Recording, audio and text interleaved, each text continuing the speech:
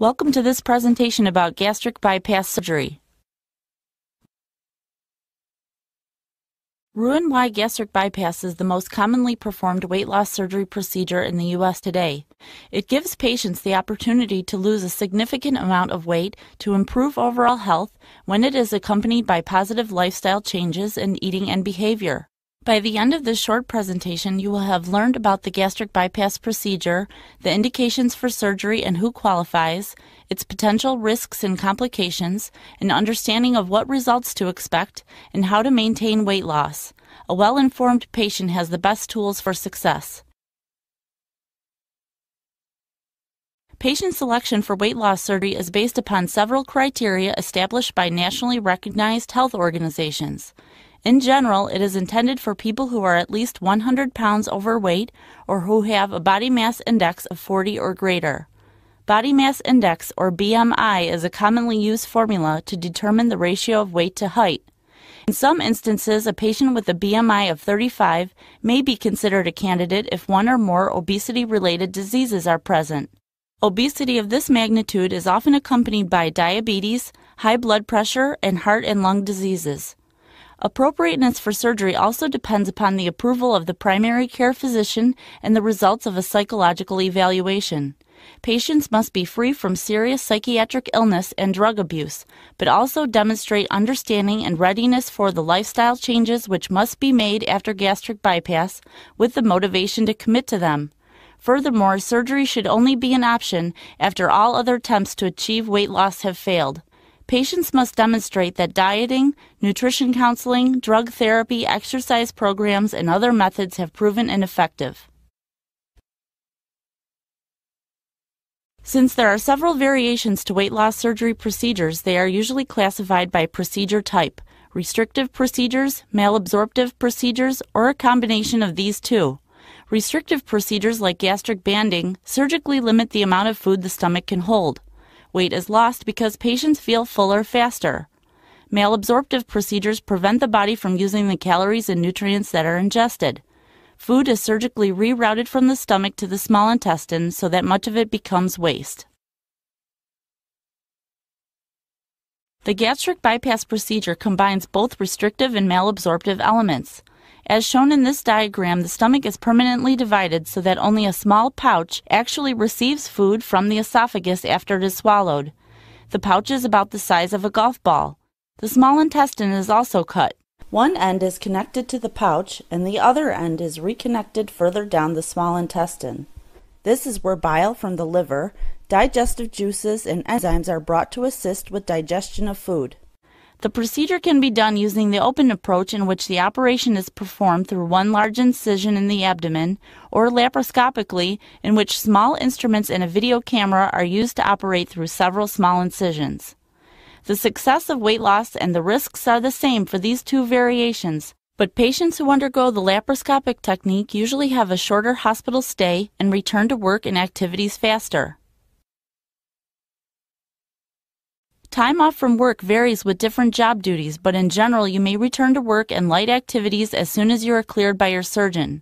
Some patients go back to work after a week or so. Others who perform heavy lifting or strenuous exercise may need longer to recover. Most over-the-counter and prescription medications are okay to take, but ibuprofen drugs like Advil should not be taken because these could cause an ulcer in the stomach pouch. After gastric bypass, weight is lost because the body cannot absorb all of the nutrients and calories from food eaten, and because gastric bypass is associated with changes in stomach hormones, appetite becomes temporarily suppressed. Since most of the digestion that occurs normally in the stomach is bypassed, food must be eaten in small bites and chewed thoroughly. Calcium, iron, and vitamins B12 and folate are not absorbed well, so to prevent vitamin and mineral deficiencies, nutrient supplements, including appropriate vitamins, should be taken daily for the rest of a patient's life. When you meet with your surgeon, you will be examined and asked about your eating and exercise habits and your health history. You will also discuss the reasons why you wish to have gastric bypass surgery and whether or not you feel you are ready to commit to the lifestyle changes.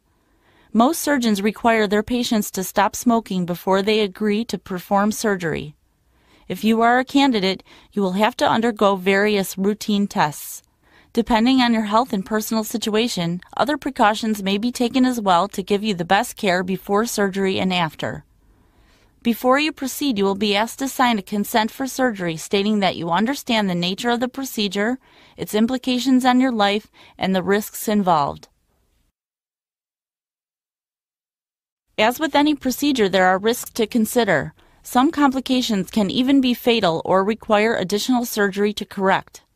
The overall national mortality rate is about 1 to 2%. Although established surgical programs usually have better success, it is important for you to be aware of the most serious complications associated with gastric bypass. These are leak. This occurs when digestive fluid is not contained within the bypass stomach or intestines. Pulmonary embolus occurs when a blood clot breaks loose and travels to the lungs. Small bowel obstruction occurs when digested food is blocked from passing through. Wound infection, injury to the spleen or other digestive organs. A hernia can occur at any time if the wound does not heal well. Stricture esophagitis occurs when the opening to the gastric pouch becomes irritated or narrowed. This is easily corrected with use of an instrument called an endoscope. A surgeon uses it to look down the esophagus and stretch the stricture. Gallstones. Excess skin. Some patients require abdominoplasty or a tummy tuck to remove excess skin from the abdomen. Occasionally, patients seek other forms of cosmetic surgery to tighten loose, sagging skin from the upper arms, legs, and chest. There is significant weight loss after gastric bypass surgery. Most patients achieve and maintain a 60 to 65% loss of excess body weight over time. You can also expect an improvement in obesity-related diseases and conditions such as diabetes, high blood pressure, sleep apnea, and stress incontinence. Diseases of the musculoskeletal system like arthritis or fibromyalgia may not totally be reversed. However, there may be symptomatic improvement with weight loss. Finally, most patients experience a significant improvement in the quality of their life, with increased participation in family and social activities, advancement at work, and enhanced self-confidence that occurs with successful weight loss. It seems to happen in 3 phases. During the first month or 2 after surgery, weight is lost very rapidly, and patients can appreciate a significant improvement in health. This is important because once patients lose about 20% of their excess body weight, prescription drug doses should be adjusted. Long-acting medications may need to be replaced with short-acting ones. Be sure to keep your primary care physician informed so that your medications are monitored. The second phase of weight loss occurs until about the 11th or 12th month after surgery. Weight loss is slower but relatively steady. During this time, it is important that females practice birth control because pregnancy during this phase may cause miscarriage. However, during the third and final phase, when weight has stabilized, pregnancy should be safe and may in fact be easier. The third phase of weight loss tends to last indefinitely. During this time, appetite may return, so for long-lasting success, patients should continue to eat frequent small meals high in protein and complex carbohydrates, even if they aren't hungry. In general, a total of 4 to 6 small meals and snacks each day is recommended. It is best to eat healthy foods frequently and in small amounts, and chew food thoroughly. Protein-rich foods like lean chicken, fish, and turkey, as well as complex carbohydrates like potatoes and whole wheat grains will make you feel good and are usually well tolerated. Try to avoid fried foods and sugary foods like fruit punches, candy, and commercial snacks which can trigger the dumping syndrome, characterized by sweating, shakes, fatigue, nausea, vomiting, or diarrhea. Hydration is also important. Drink plenty of non-carbonated zero-calorie or low-calorie beverages like water or Crystal Light. Try to avoid caffeinated drinks and restrict alcohol intake. Rapid weight loss is associated with the loss of fat and muscle, but regular exercise will help to preserve and build lean muscle tissue, while also improving your flexibility, balance, and core strength. Once you are cleared to exercise, it is good to establish a regular fitness routine. This will help you break weight loss plateaus, adjust to changes in your body weight distributions, and burn calories. Remember, once weight stabilizes and appetite returns, good fundamentals and daily patterns of exercise will help you maintain your weight loss and deal with life stresses.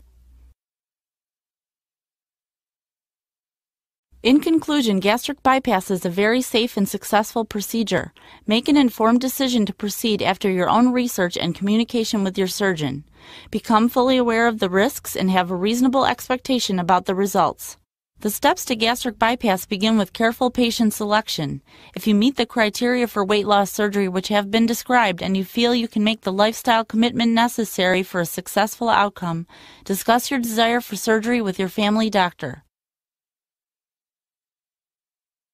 Thank you for watching. If you would like to review any or all of the information in this presentation, you may do so at any time by clicking on the table of contents to the left of your screen.